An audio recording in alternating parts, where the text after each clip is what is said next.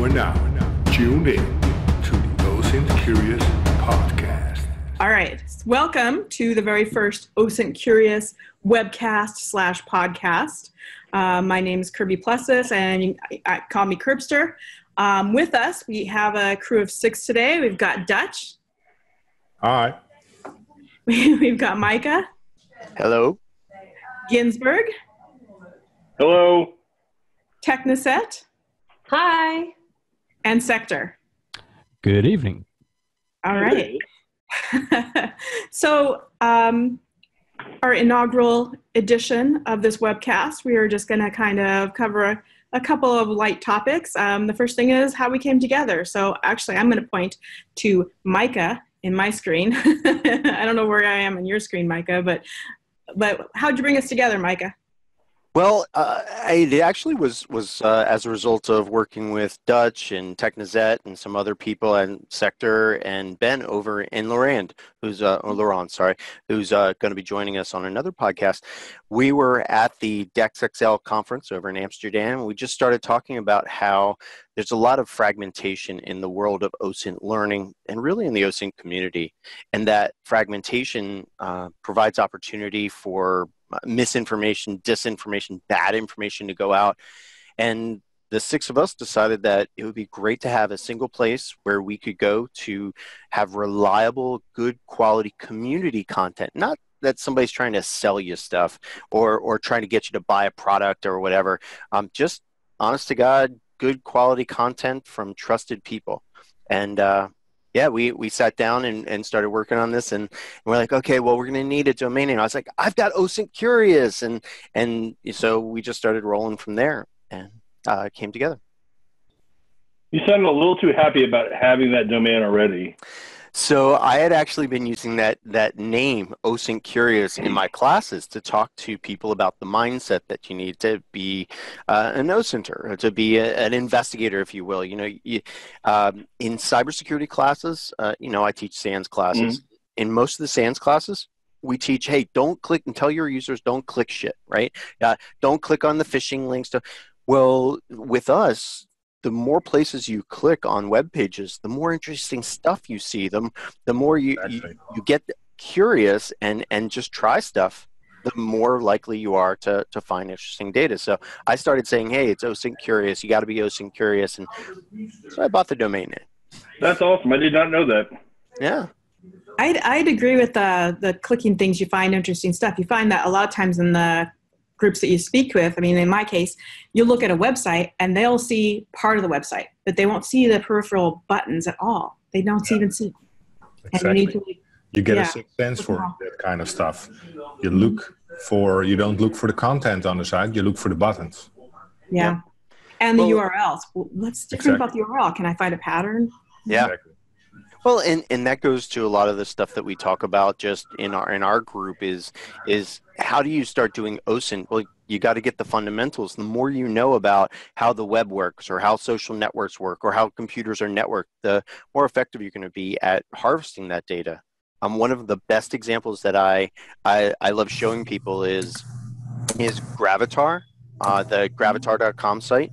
If you pull up somebody's name in Gravatar, like gravatar.com/WebBreacher, it shows you some information. But if you click on the JSON portion, you just click on the JSON link, it'll show you more information just by clicking that little link that many people are like, I don't know what JSON is, so I'm going to ignore it. Right. It shows you extra information.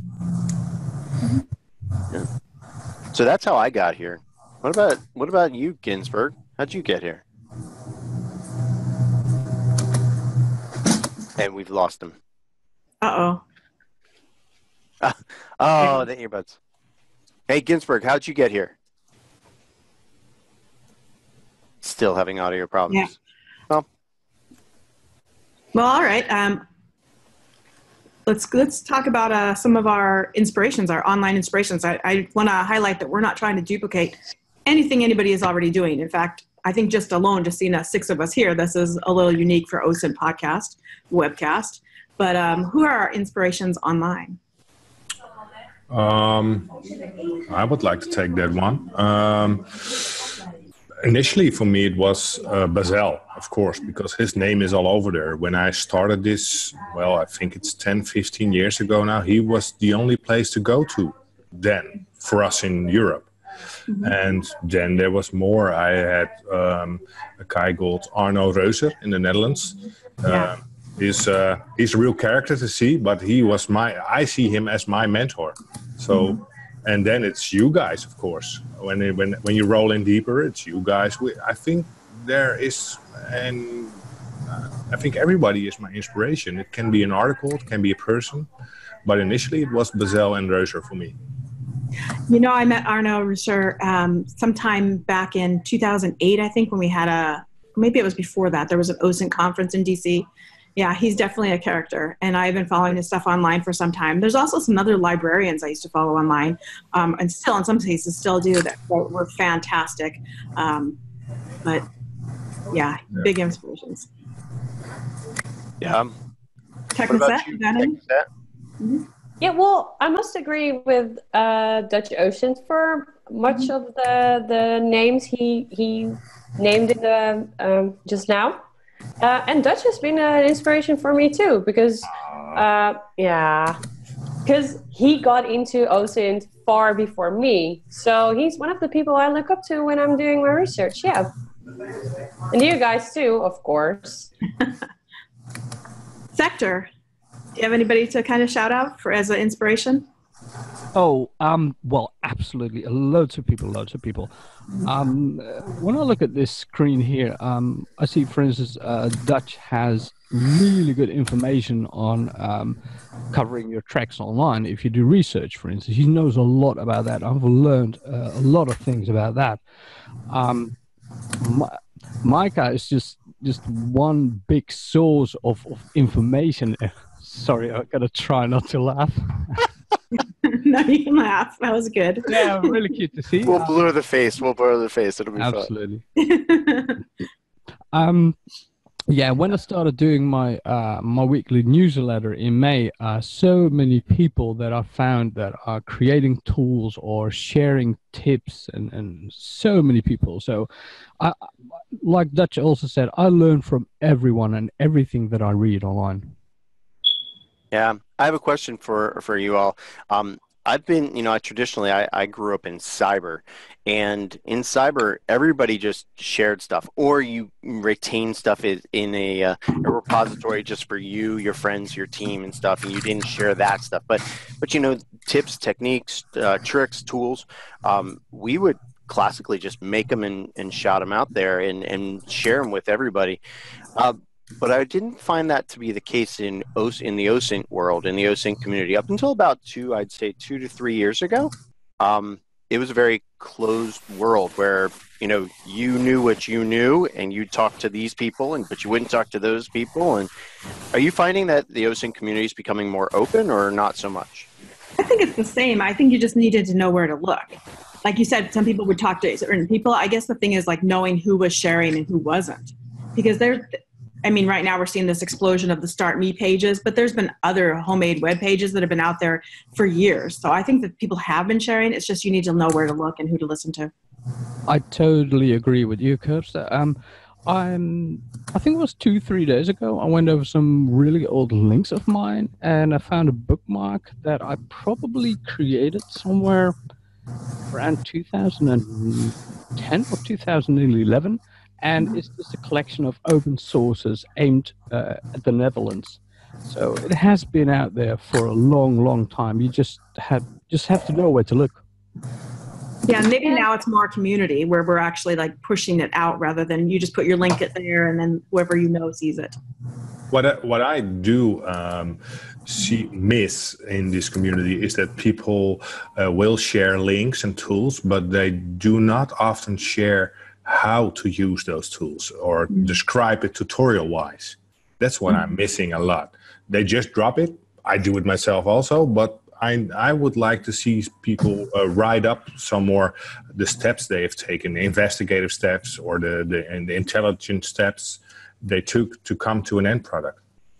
Well, that's what I like about the recent blog Sector wrote about how to use SunCalc on the question Micah actually asked him about how to identify at what time a certain Google Maps picture was taken. I found it very interesting.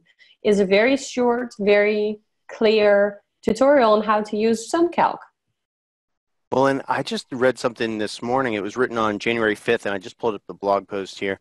And it's somebody's 2019 guide. And I'm sorry, I don't know who you are. If your name's not, Yeah, it's from randhome.io.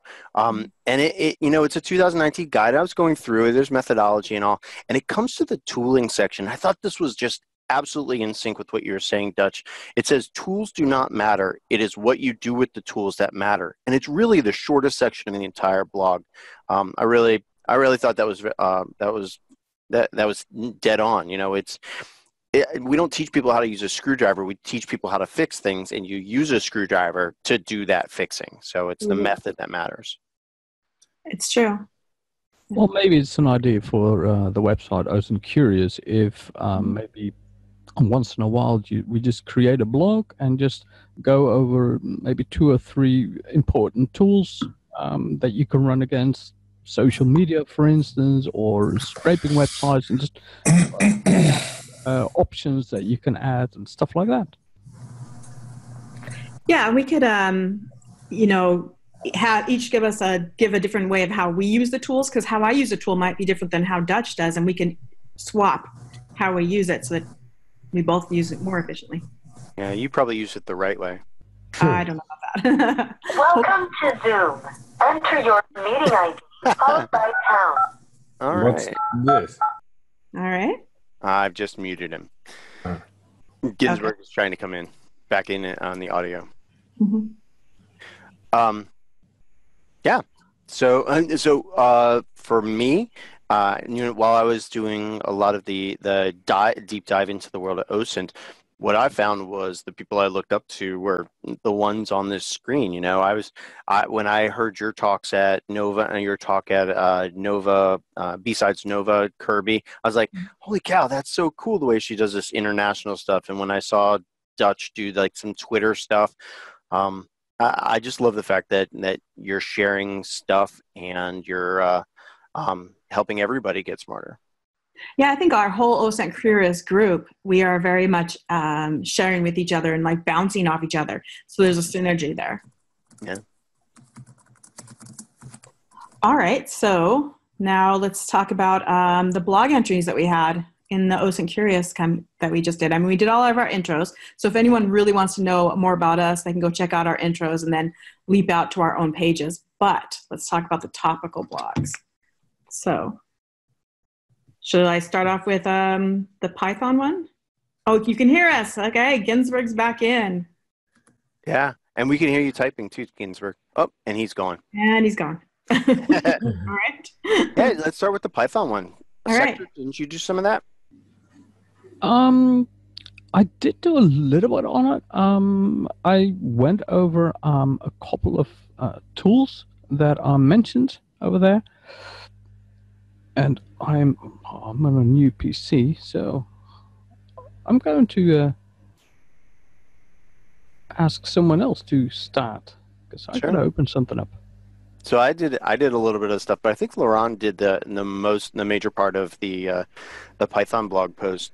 That was something that was requested by people in the OSINT community, and we have on our website OSINTcurio.us. We have links for if you want us to discuss a certain topic or to write a blog post about a certain topic. Happy to do that. And somebody actually wrote in, hey, can you show me how to use Python for things? And Laurent wrote a really neat blog post that Sector and I added content to about how to use Python. Now, the thing that I found is that you don't have to use Python. If you know Go or Ruby or heck, even PowerShell, you can be really effective at doing scripting. And in fact, if you don't know any of those languages, you still can leverage the tools that other people have written. Absolutely. One of the major advantages of Python is that a lot of tools that you find, for instance, on GitHub are written in Python. And there's loads and loads of code online that deals with interactions web interactions towards social media or websites. So Python is very powerful, and I think that is why it's also very popular in the community, in the OSINT, in the information security community. It has been embraced for years already by pen testers, but also investigators. So there's a lot out there. Yeah, but Go ahead, Dutch. But keep in mind, I see most people still using Python 2.7, and it's 3.7 you need to use. You really need to start, because support will drop soon. 3.6 and up. That's absolutely important. And it's even getting more confusing, because like some of the I have multiple virtual machines I've been working on this past week, and some of them the default is now Python 3.x, and some of them the default is 2.7. So in each one I've got to figure out, is this tool written for Python 3 or 4 or 3 or 4, 3 or 2, and are the modules installed, the libraries installed that I needed? It's getting confusing, but it'll sort itself out. Yeah, we needed to get Justin Sides in here for this topic. Yes. He's Mr. Python. Yep. Well, one of the things that I'm hoping to see more and more of, and I saw it recently with a tool called DNS Twist. It's a command line tool that we've been using for a while with domain squatting, or domain where somebody will register like goggle.com and try to trick people into going there instead of them going to google.com, taking advantage of typos. That's been a Python script for a while, but somebody just made the dnstwister.report website, which uses that as the back end, but they put on a really nice web front end to it, and it's super fast. So yeah, you might be using Python, but not even knowing you're using Python, because people that whose websites you're using are using Python in the background. Mm-hmm. Exactly. All right. How about the next article that we have up, the Puppeteer, the OSINT Puppeteer? And I know that was Technisette and Dutch that took the lead on that one. Yes, we definitely did. Well, I wrote a good part of it, and Dutch really had some good addings to the blog too. So yeah, having sock puppets, or people might call it fake profiles. I prefer sock puppets. Yeah, it's crucial when you're doing research. You need to get a hold of certain information, especially on social networking sites. You need to have a way in, and a way in is most of the time is a sock puppets, and creating them has becoming harder and harder these days, because of course, a lot of social media deal with the issue of having fake news on those platforms.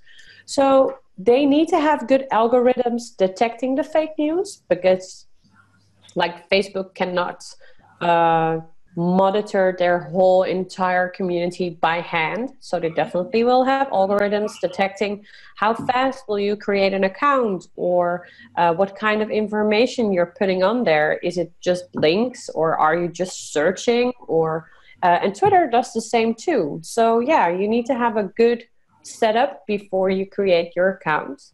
And that's probably the most important thing about creating sock puppets, I think. Yeah. But you need to, that's exactly what you say. You need to think of your persona. You have to give it an identity, a place to live, hobbies, all that kind of stuff. But you also need to think of your operational security. When you set up a sock puppet, do it with a dedicated email account. Do it with a dedicated IP address, or at least put it behind a VPN. All that kind of stuff. But also be online in the time zone your sock puppet lives in. Yes, and be active. Don't just only search or only look at information. Click around and be OSINT curious. Check out other things. Don't blend in with the crowd. Make sure your behavior on a website you're visiting doesn't ring any alarm bells. If it's normal for somebody who's visiting a website to click on home, or click on a contact button, or click on a program, or whatever, do it. Also, if it doesn't, if your research only is focused on finding a certain email address, for instance, make sure to just click around, and don't make sure your behavior blends in with a normal visitor of the site. I will add also that in some cases you have groups who aren't allowed to do much with their research accounts. That's what I call them, is research accounts most of the time, or stock puppets, whatever. They're allowed to create one, to use it to search. They're not allowed to make friends with anyone. They're not allowed. Those accounts aren't going to last long. No. I can understand, the reasoning for that, because they want to make sure that this trail of evidence doesn't go into any other cases, doesn't breach any privacy or contact regulations, policies. But it's getting harder and harder to keep your account when you have that kind of regulation. So the clicking around is a good one if you can get away with that without that being a problem. But sometimes having, again, activity on your account, which I know you, both Dutch and Technisette have talked about, using IFT. That's what I do if I'm trying to keep account alive. Yes. I just automate it with IFT and then just kind of walk away for a while. And what I'm also finding is the older the account, the better. So if you can make a couple accounts automating with IFT, and even if you're more worried about it, even deactivate them for a while.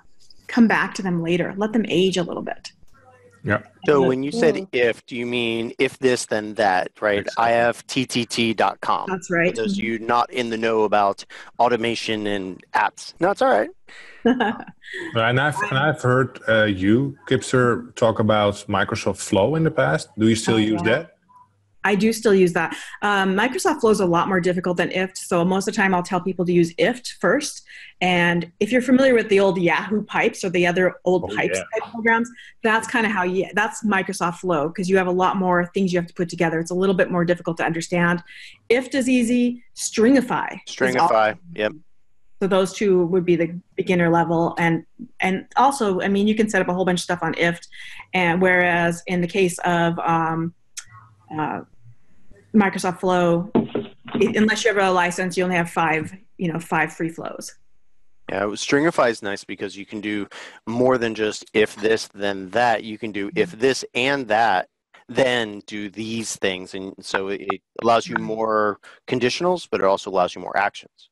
Well, also, IFT has a Stringify channel. Ooh. Yeah, so you can do Stringify through IFT. Wow. And yeah, you can link a whole bunch of stuff together. But can you guys give an example of what kind of things you do with if this and that? What do you automate?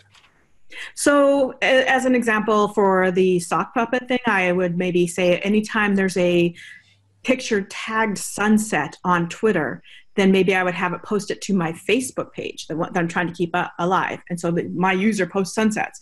Or she doesn't even need to post sunset. If you have a sunset post on Flickr that's geolocated in a certain place, you can have that your person, tweet out something completely unrelated, just something that adds a little bit of difference there. But yeah. No, I do the same. Also for sports clubs. When you do the scores and that kind of stuff. Yeah. It's pretty decent stuff to automate. Mm-hmm. Sorry, I'm back. Hey, welcome back, Ginsberg. I was having all sorts of troubles. Can you guys hear me okay? Yep. Yeah, we can hear you. Okay. Do you use sock puppets, Ginsberg? Oh, yes, absolutely. Yeah, and I love IFTTT, IFT, whatever we're going to call it. So depending upon the targets, and for a lot of the stuff that I would use it for is a lot more kind of using the OSINT to gain leverage in regards to a social engineering way.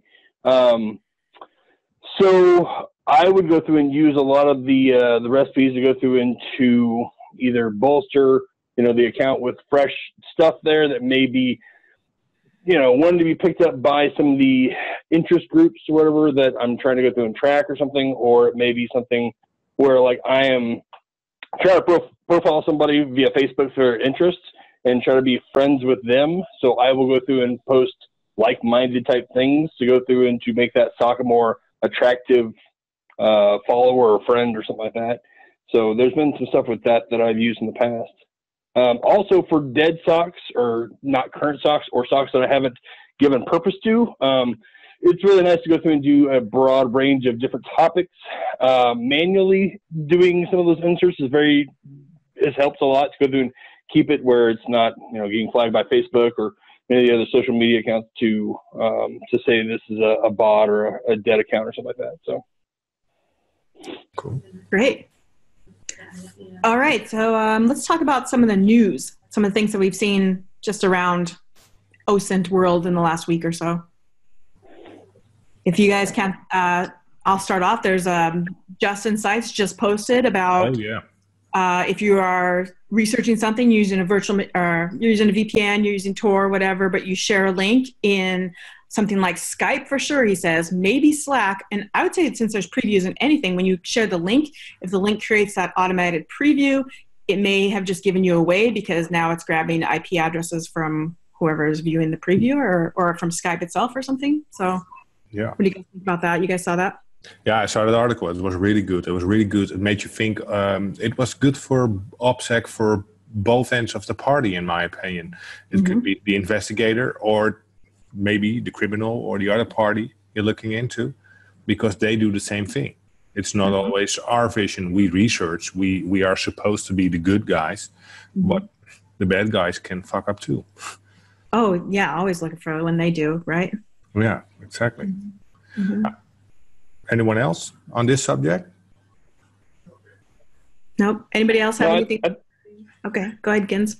No, it's okay. I was just going to say it was a really good article, and I know that Justin and I think it was Mike Bazell were kind of going back and forth in regards to geolocating like postal codes and stuff like that through links they were sending each other. That was like even if they were on a VPN, it was geotagging to certain locations, and at least you can get a somewhat specific. Depending upon where your exit was in your VPN, or depending upon what router you were using for your home stuff, whatever, there was traces in there that were showing, hey, you're close to, either Quebec or you're close to Austin or something like that or whatever. So I thought it was kind of neat. Was that the nearest airport thing Justin and Bazell were talking about? Yeah. Okay. Yeah. Yeah, that was the CDN, the CDN URL string. There was a reference into a specific IP range, which could be traced back to mostly airports. Right. Yeah. Is that due to the Wi-Fi sniffing? I have no idea why. It's a special. They pointed out it was an Instagram. When you grab a picture and you grab the URL of Instagram, and that was the CDN code, and that referred back to the nearest airport. Yeah, I did see that blog, and so I'm wondering like how it gets going forward. So I know that you're on a VPN or you're on Tor, and your IP address could be anywhere, but if your Wi-Fi location sniffing is on, then it could report your location regardless. And I wondered if it was like a traceback thing, whatever. If it was just how the shortest signal through like the ASN stuff, whatever, where it's like But I'm not sure because I haven't looked more into it. But yeah, it did seem like it was not from the URL you sent. It was from the traffic packets that were being captured. So. But the explanation was because the CDNs, they need to deliver the information as fast as possible, so it will always choose the nearest one. That was the main explanation of it, and which makes sense in a way. But still, if I grab a picture from Instagram over here in the Netherlands, and I will send it over to you, Kirbstr, it could tell where I'm at. Right, just the picture itself. Yeah. What I've also found interesting this week was an article, and maybe it was last night, it was this week, 5 December, Kyle McDonald posted on Medium an article on how to recognize fake AI-generated images, the deep fake recognition. Oh, I'm so interested in finding the deep fake stuff. It was really interesting. He really was a perfect write-up on how you can spot a deep fake. It was based on asymmetry, teeth being not placed right, hair and background pictures being blurry and weird. It was really interesting. You should really look it up if you didn't look into it. Yeah, I didn't see it, so I'm going to have to look into that. I am following that deepfakes section on Reddit. It's not terribly active right now, but I think it will be. And I think there's going to be, besides the image recognition kind of ways to tell it, there's going to be technical hints too, just like in the EXIF data or something. Yeah. So there was another article that I saw that came out. It was a while back about generating pictures from like 3 or 4 different. Like you would take 3 or 4 different real pictures, and it would auto-generate pulling bits like the eyes, the nose, the skin tones, and stuff like that, and using like AI to go through and create new avatars and stuff like that, or whatever, that were completely fake people, but had, you know, real lifelike, you know, kind of features and things like that, or whatever. And there was a whole white paper on that stuff that I was looking at. It was a while back, but yeah, that seemed cool. Yeah, that's to help fool and maybe get your account on Facebook. You could post your picture and they would say, Yep. okay, you're a real human, you can continue, and they don't have you in any database anywhere else already. So, Right. yeah, definitely very interesting. Yeah. Spectre, you do a roundup. What have you seen this week? Well, I've been going over a lot of older tools and websites because I stopped doing my week in OSINT newsletter for a couple of weeks. I really needed a break. Well, tomorrow, 7th of January, it's going to be back on again. I'm going to go over a few of the older links, and there are two very interesting things. One of them is already from December, and that is, of course, Remove background. It was tweeted by Eric Toller, and you can just upload a photo of someone, and it automatically removes the background of the image of the person. So it is extremely powerful. It works really, really well, and they also say just combine it with Yandex image search if you need more photos of the same person, because Yandex is doing an awful good job in recognizing faces. Mm-hmm. So that is one of the biggest tools at the moment. So it is also going to be covered again this Monday, because it really deserves a lot of recognition, because that is one heck of a tool. Yeah, it saves you a lot of time, and you don't have to trace out the whole person's outline and then do Photoshop and stuff. So an article that I was talking about was the crud, I just said it. Oh, Huawei.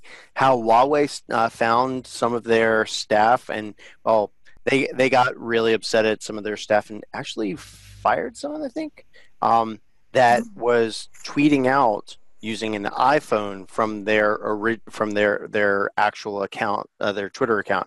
So, you know, we in the OSINT world have known for a while that you could tap into the application. We could see the application that somebody used to send a tweet or even do some other things. If you tap into the API of Twitter, what now Twitter is showing that information along with the tweet. And so you can look and say, hey, this is a Huawei, not sent from a Huawei device. That's interesting. And yeah, it's pretty cool. We used this a while ago to determine what people were sending and what devices they were using. But I thought that was kind of interesting coming back to the forefront. Yeah, that same There kind was of even well, that no, same go ahead. technology where you can see like what they're using. We used to use it to see if tweets were automated, to say, hey, is that person tweeting, or what are they using? Are using Hootsuite to re-automate it? So maybe they're not really actively tweeting at the moment. They just have it preloaded. Yeah. That was also something that people were doing with like when Trump's tweets were going out. Trump was, you know, tweeting specifically from like an iPhone or something. So you could tell when his staffers were tweeting because it was coming from an Android type device as opposed to the iPhone, you know. So you got it that reversed. was another. Oh, was it the other way? I thought he. Yeah. Okay, sorry, man. And But you know who created that? I know a little bit about that because I created a Twitter bot called Is It Trump that did that exactly. Okay, that's right. Yeah.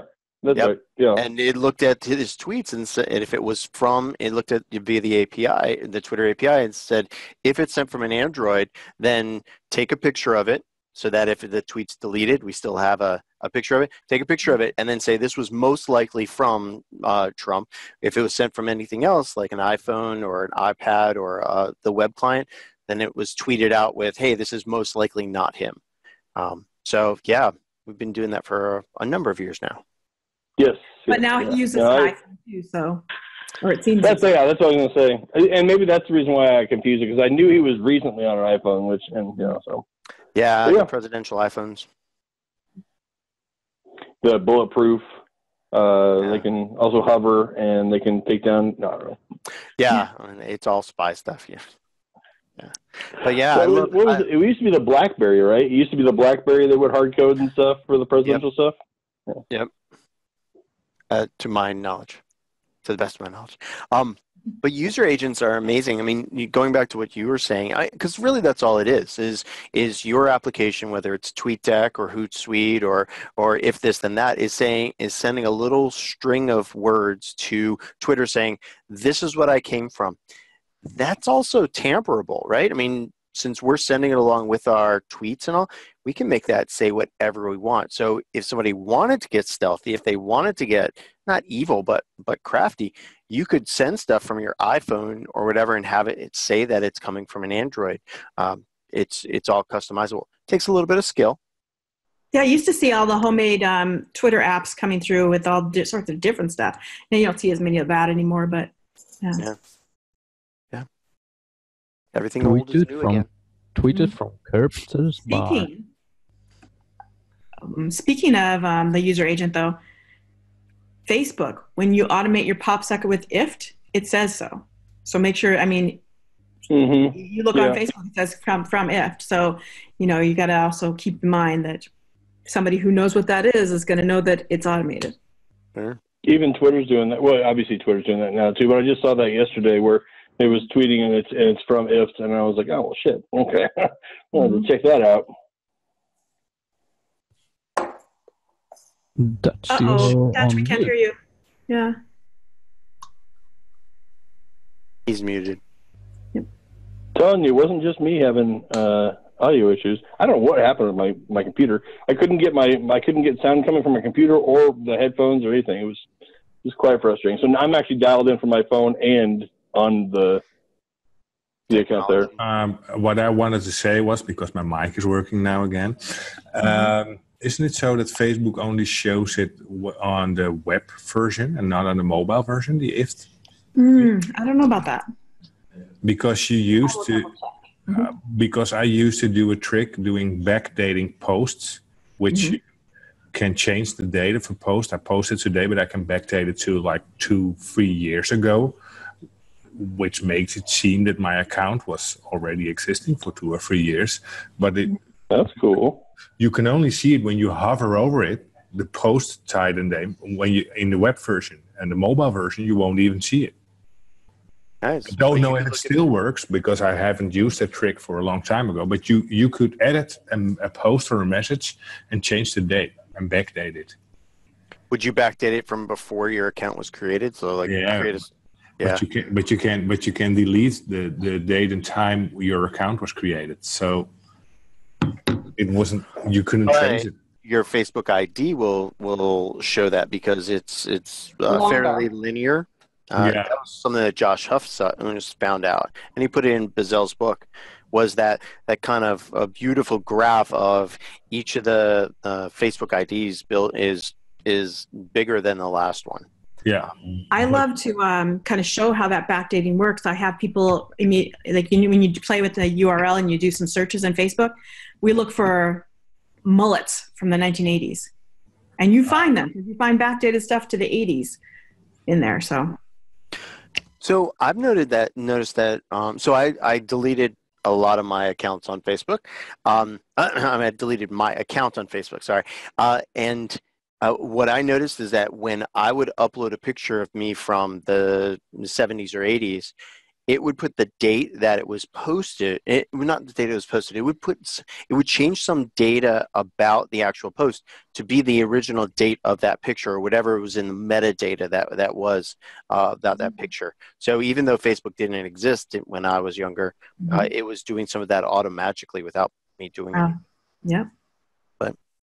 But some of these photos, mullets from the 80s, they weren't digital in the first place. There's no metadata. True.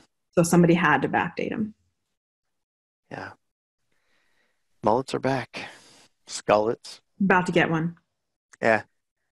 Me too. What else is happening out in the world? It was not that much, right? Because it was the holidays. There was a ton of stuff that just came through. Oh, Bellingcat got a job opening. Oh, yeah. Oh, Yeah. yeah. Oh, how about that 23andMe? The 20, it's not OSINT. Yeah, was it GSK is buying 23andMe or something like that? GlaxoSmithKline. What was that? Yes. I missed that one. So 23andMe is that you spit in a tube and then they analyze your DNA, and hundreds of millions of, or lots of people in the United States and all around the world have been submitting their DNA to this 23andMe thing. Well, GlaxoSmithKline, the pharmaceutical company, said, we'll take all that data for $300 billion, probably. Something like that, yeah. Yeah, so they're buying 23andMe, and all of that DNA stuff, all of that DNA data, that is all going with it. So you submitted it to one company, somebody else says thank you, and now you have a company that's pharmaceuticals that's going to be able to test those drugs against those Oh, types of wow. DNA. Yeah. You didn't do it. So any of your family members, relatives did it. Yep. Yeah. And that's been a big thing for me, whatever, in the in the medical industry. A lot of there was a I don't know if it was Supreme Court, but there was a high ruling court case that came out and said, if a doctor or a medical staff takes blood from you or something like that or whatever, and they find a cure for something, or if they find, a weird gene, or if they find something in your blood, that they can go through and patent it, even though it's your genetic material or whatever it was. And the reason being is because just because you have it, you don't know how to go through and act on it. You can't go through and actually isolate the whatever it is that they need to go through and to do whatever they're going to do with it. So that's always been one of those things where I've been very cautious, because even though it's your either genetic material or blood or whatever it is, like you own that, but you don't own the rights to it. It's like mineral rights for your body kind of thing. So that's always been a weird thing, at least in the U.S. Mineral rights for your body. I'm telling you. Wow. I'm a wordsmith. That's pretty good. Well, Technisette, you said that you're going to have to take off soon. Do you have any parting words? Yeah, give some shout outs. Really. Stay OSINT curious, people. Where can people find you, Technisette? Well, you can find me on Twitter with my Twitter handle Technisette, or go to technisette.com and see all the tools I've gathered so far. And hopefully stay tuned for 2019, because I'm hoping that there will be a new website designed for me. So, yeah. Very nice. Cool. Yeah, your Start Me page is really, really spot on. So we really appreciate all the stuff you put into that. It's awesome. Thank you so much. You're welcome. I think it's becoming so big nowadays that I myself find it very hard to find things I've put on there, because sometimes I know what the description was, which I put with the domain, but I don't remember the domain.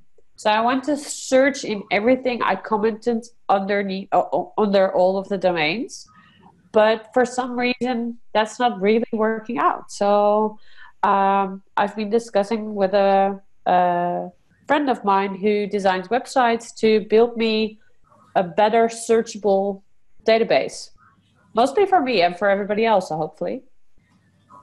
It would be really awesome to make it searchable. Yeah.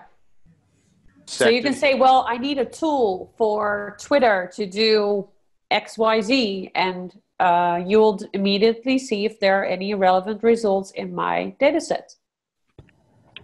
I really also think it is about time that we need to get some more structure in all the links. Don't you agree, Micah?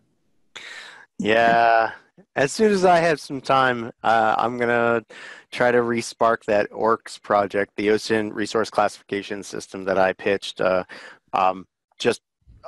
got in the way, and didn't have time. But yeah, I would love to be able to classify and tag different resources, because you're right. I mean, Technisette, your site, Bruno Mortier's site, these things have hundreds or thousands of links on them. And I got to imagine it's incredible to maintain, but also stuff gets lost in the fray. And did you classify it as this or that? So that's one of my projects for 2019, and hopefully I'll be able to, we'll make some progress on that. Yeah, I know, OSINT framework, even just him putting the links together for that, for Justin Nordine, dead links and new links and, things that are developed in the future and adding all that stuff, that takes a lot of time and stuff. So the ORCS project is really exciting for me, just because it is kind of it's kind of born out of both worlds, where a lot of people used to use GitHub to go through and to keep all the bookmarks and things like that in one space. It wasn't visually, very representational. So I think it'll be good. I think it's a worthy project. So I'm happy to help out with that stuff as well. Cool. I'll make sure that whenever my new website is like being built and stuff, I'll make sure you guys can have a sneak peek to see if it might be working like better with all the categories and stuff. So yeah. Awesome. Good luck on that. Cool. Yeah. Thanks. Good luck. I'll be signing off for now, and have a good rest of the podcast. All right. Bye, Technisette. Take care. I see that, Micah, you wanted to talk about the Weather Channel. Yeah, there was a news article that came out this past week where it said that some person has accused the Weather Channel of harvesting geolocation data from the people who installed their app on their phone. So I installed the Weather Channel's app on my phone, and essentially hundreds or thousands, one of the reports is like 14,000 times in one day, the weather app was sending information back about where that person or where that device was. And then they were selling that to other companies. And that was interesting because, I mean, as OSINT people, we always think about that. We're like, oh, I'm not going to install that app. It needs access to this, or it's going to do this. And you suspect this, but when you actually see it come to pass, you got to smile and nod and go, yep, knew that was going to happen. And it's not just the Weather Channel app, because I think they also own WeatherBug, right? And WeatherBug was the big one that they got the data from. And I believe a few weeks ago that Bazell actually talked about something like that on one of his podcasts too. Really? Yeah. Sorry. Oh, we have call-in user, call-inner. No, that's that was on mine. It's an 866 call-in. I just got to figure out how to turn it off on my laptop now. There we go. Another cut section. I think. Yeah. Yeah. Oh, by the way, this is Skype. Don't click on any links or any previews. It's not letting me do anything with That's it. right. You guys want me to answer, and we can all talk to him? Yeah, let's answer it. Oh, well, now it's finally done, I think. An 866 number. So in other words, that is most definitely maybe one of those. I've been getting a lot of the spam with Chinese language. Yeah. Yep. You need to update your Microsoft probably. Yeah, probably. No, that's in different. Chinese though, because I can't even understand them anyway. Sometimes, So. Well, that was actually kind of neat. Thinking about those Windows Update call centers, where they're like, hey, we're calling from Windows, you have Trojan on your system, and then they make you go to the event viewer to pull up just a regular error. It's like, oh my God, help me. In one of my classes over in Singapore, I had some people from Microsoft in there, and they said, we just talked about some things. And then in London, I had some other people from Microsoft, and they said, hey, did you meet the Microsoft people in Singapore? I was like, yeah. And they said, well, those are the people that just shut down 12 of those Windows help desk call centers in police stings. I was like, cool. It's about time somebody's doing something about those. Yeah. Yeah. Nice. Okay. We also have a link. Ginsburg, you wanted to talk about the CTF. So TraceLab, yeah. Has anyone else ever worked with them or done anything? TraceLab is they perform like OSINT CTFs. They're basing their CTF off of missing people or missing persons reports. They have a global one. They've been doing some stuff at like B-Sides. I think they had a presence at DEF CON. I don't think they really did anything. I'm not sure. I wasn't at DEF CON this last year. But I know that they are very heavily invested in the OSINT community. I know that there's a lot of people that speak very highly of them. I know that it's a nonprofit, and it's run by basically one guy. He's got a lot of help and stuff. But they will come on site for a lot of stuff, and they will do a virtual or a physical like kind of CTF for OSINT and stuff. I didn't know, and this isn't a plug for them. I think it's a neat thing, but I've never worked with them or done anything with them. I'm planning on having them come out maybe in Kansas City in April for the B-Side thing, but I didn't know if anybody had worked with them or seen anything in the past or worked anything similar, since it is kind of a missing persons thing? No, Go ahead, Dutch. I noticed it last year. It really popped up in all my timelines at DEF CON. That's where they popped up. And initially people were reacted annoyed because they didn't announce themselves in some kind of way. But I don't care if they're doing good and they're tracing missing persons who need to be traced. That's good stuff. Isn't Chris Hackney doing the same thing? Yep. Yeah, Chris Hadnagy's doing the Innocent Lives Foundation. So it's another OSINT for good. I'm not sure about the Trace Labs. I do remember seeing it. I don't remember looking into it, but I know that Chris Hadnagy has a lot of ties in with law enforcement, vets the people that are doing the actual open source intelligence. And it's not really a CTF. It's definitely foundation work, nonprofit work. So that was always my question is how are they working hey, we have a whole bunch of untrained but well-meaning people going out and looking at all this information and coming up with results for these missing people. I don't know how they aggregate all that data and how they work on it, but they did say that they found, like 2 or 3 people or more. So that's what they said I think it was either the Portland or in British Columbia or something like that, or wherever they had a CTF. Yeah. And there was they said 4 out of 9 or something like that. So I don't know where they're getting the use cases for. I'm not sure what information is being vetted. I don't know, if I don't know how much training, because when I talked to the guy, he said that there's a startup or whatever. And for the software and for the stuff, it takes about half an hour to get up and running for, the CTF. So it is still a point style, flag style game. So I'm not sure if this is older cases where they've either found the person so they can, run the entire course of the investigation. I would imagine they're not doing live or cold cases in regards to people who are still missing. I could be wrong. It's happened before. But I don't know, where they're getting their information. But I'm interested to find out what it is. The IFL, or the Innocent Lives Foundation stuff, is a little bit different, and that is completely vetted.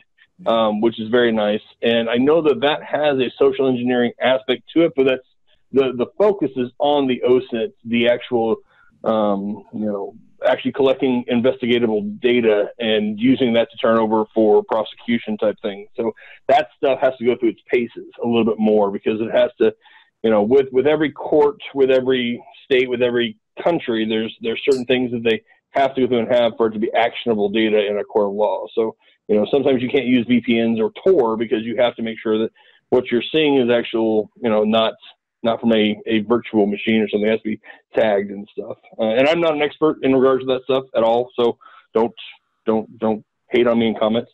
But I know that at least is a little bit more of a standardized process stuff. But I'm interested in this Trace Lab thing. I think it's going to be interesting. I would love to see more stuff like that. I think, OSINT in itself has kind of come out in the last, 5 years as, a real, I don't want to say it wasn't a discipline before, but there's a lot of people who are actually seeing the value of OSINT, and not just as a means for social engineering or a means to go through and footprints for, penetration testing and stuff like that. This has real actionable intelligence that, you can use in day-to-day stuff, and it's kind of bleeding into other areas outside of, InfoSec and marketing, which is really nice. So this is kind of one of those things that's kind of an offshoot, but I'm interested to see how this plays out and what their actual process is. I wasn't sure if anybody else had actually talked about it or seen anything from these guys, so I bring it up. Yeah, we'll share the link in the podcast and the webcast as we go along, so if anybody's interested, they can definitely click through. And so I'm reading the rules right now, the CTF rules, and it does say that, you're working real cases. It says, at the end of the contest organizers will send local law enforcement everything we collect. So I think it is real people, real cases that people are looking on, and I'm guessing the people at Trace Lab will decide what's real, what's authentic, what's useful, and what's not. That goes into verification. Yep. Yeah, weren't we just talking about that, Kirby? They are indeed live cases, because I've read about them somewhat earlier last year, one of the first times they held it. They do seek out certain people. They look for people that that are probably want to be found. If there are people that left and do not want to be found, for instance, they'll probably not go after them. So they look for cases that can bring some kind of closure in what way ever. And they do indeed give out points, some basic points if you find some leads or some older posts. You get some more points if you find new social media platforms where those people registered. Even more points if you find like employee data and all that kind of stuff. So that is the whole CTF thing behind it. But it is indeed true. They are looking for missing people. That's very interesting. Can I add one more thing for what we noticed in the news last week? Okay, bye. I just the MW OSINT guy, he posted on how the OSINT landscape is going to change. I found it a really interesting article. Not specifically the article, but a discussion it made loose all over the internet. What's your guys' opinion on his article? I totally agree. You also have my opinion. Yes, we do live in the golden age of OSINT at the moment. No. Well, okay, you say no, but at this moment, there's so much stuff that is open that can be used, whether it's social media, whether it's satellite imagery, whether it is databases with newsletters and stuff like that. There is so much that is open and freely available on the internet at the moment that it's almost incomprehensible. So much information you have to sift through to find whatever you need. On the other hand, it opens up a whole wide range of possibilities in regards to investigations. I do think that privacy concerns that are popping up since a couple of years, and especially with Facebook, of course, being the big bad bully, that things are probably going to be a little bit more difficult. But I still think that as long as people want to share stuff with the outside world, as long as people want to share their selfie with a hamburger on some kind of social media website, there is still stuff to be found. And I don't think that OSINT is going to get harder. It just changes. The tools change, or the website that you have to look at change. The connections that you make might change, but I don't think it's going to be over anytime soon. I'd agree with that. I mean, I've been working 100% OSINT since 2003. That's been my whole, and it's just been up, down. Tools change. You find the next one. People abandon MySpace. Next thing, everything's on Twitter and Facebook. It's just, things just change. It's not going away. No, I mean, now we've got the whole wearable age coming in and the IoT age coming in, which brings just new platforms to dig into, and all the ones will go away. And still, Facebook, with all of its scandals, people stay. They will only dip for a few months, and people stay. They even gain new members still. So, yeah, we're gonna wait for the next disruptive tech for that, but then they'll all go to that one, and we'll just get that information somewhere else. It's just. Like Sector said, people want to share information, and I don't think you can close that, put Pandora back in the box, close that door anymore. It's open. Yeah, and I think a lot of things, especially with social media stuff, I think that there is a way that people can get more active, and I agree with what he kind of said in regards to like the human aspect, whoever being more active as researchers. I think that will definitely increase.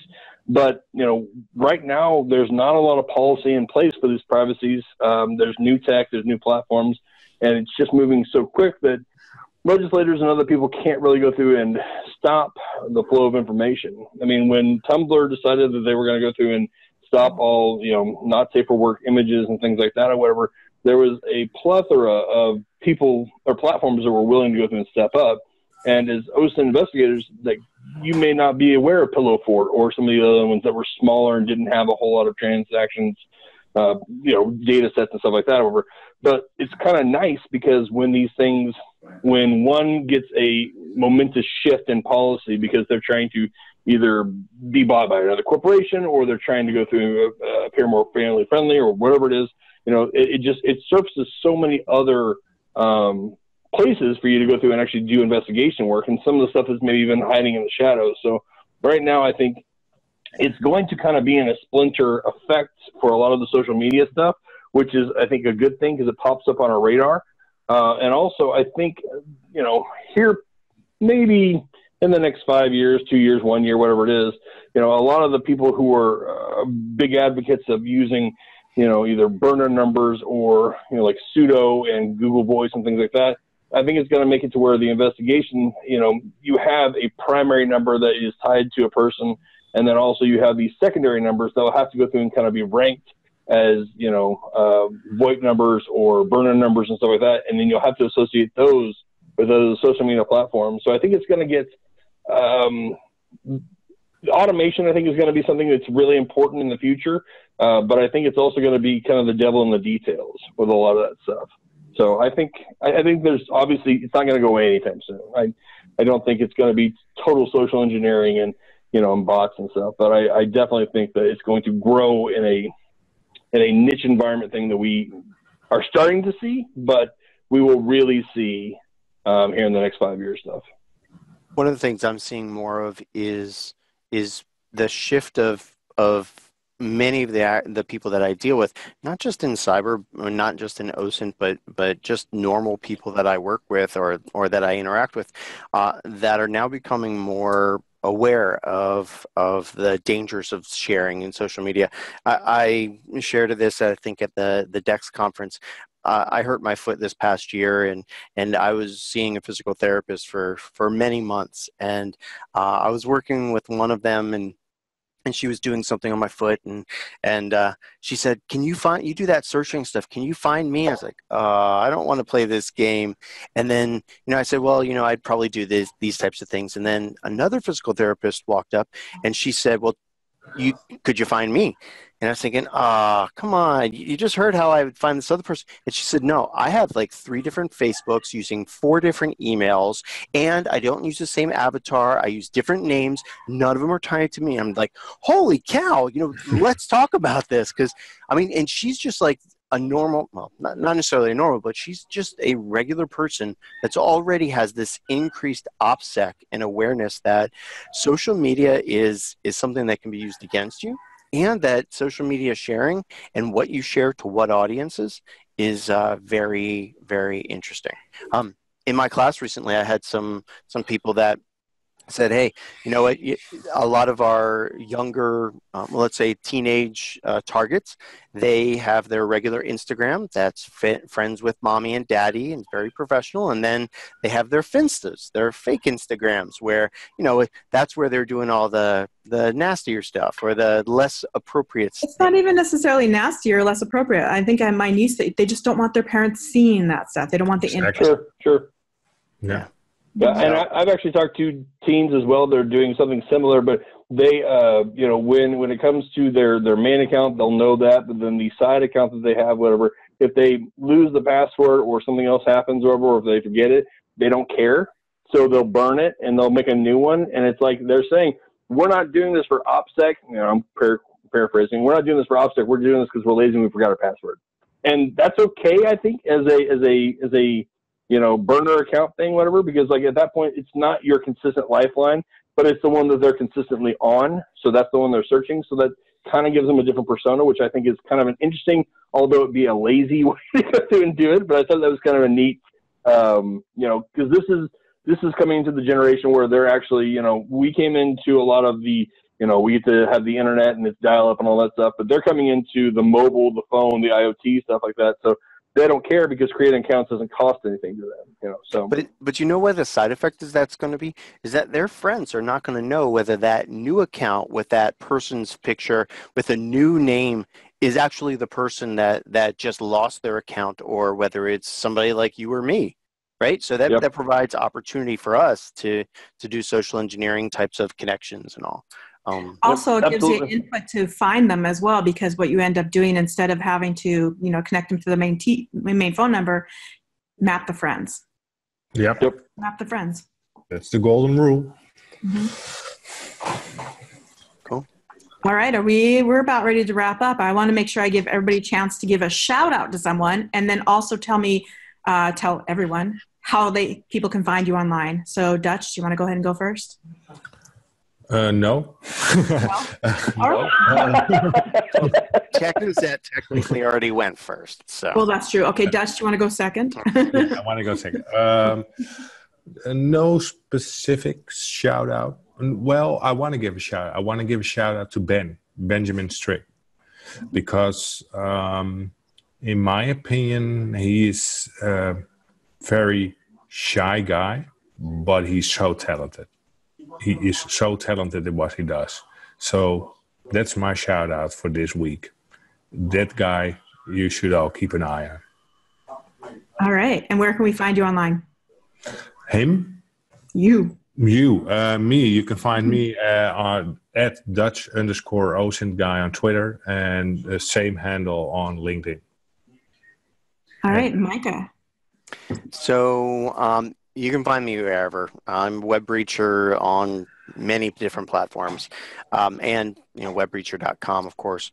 I don't really have any shout outs right now, so I'm going to just take a pass on this one and go ahead and give my time to the senator from Ginsburgia. Okay, Ginsburg. Good work. Ginsburg 5150. You can find me on Twitter there. That's probably the most relevant place to go find anything, because if there's anything else, then I'll post it there. And I want to give a shout out to crepes, because they're delicious. Oh. Okay. All right. Food products. Nice. Sector. Yeah, I'm going to give a shout out to Christian Triebert, fellow Dutchman from Bellingcat, because, well, he's the one that actually wrote a blog post about geolocation and the QuizTime account on Twitter. I got very heavily involved in that. Started developing a lot more, and then, yeah, just from there on, I just also started to look more into OSINT stuff. And one thing led to another, and now I'm here. So he definitely deserves a little shout out. Sector 035. You can find me anywhere. Just Twitter mostly. Medium.com. Loads and loads of write-ups and weekly newsletters, and more to come. Awesome. All right. And my shout out, I'm going to actually shout out this platform we're using right now. So this is zoom.us. We looked quite a bit, Mike and I, to try and figure out a platform that would give us the grid of people, and very happy to see this one. So that's what I'm going to give my shout out. Also free for most people. I mean, you can do 40-minute videos. And find me, Kirbstr, on Twitter, and at Plessas.net online. Great. Cool. Thanks, everybody. Well, we'll see you next week then. Bye.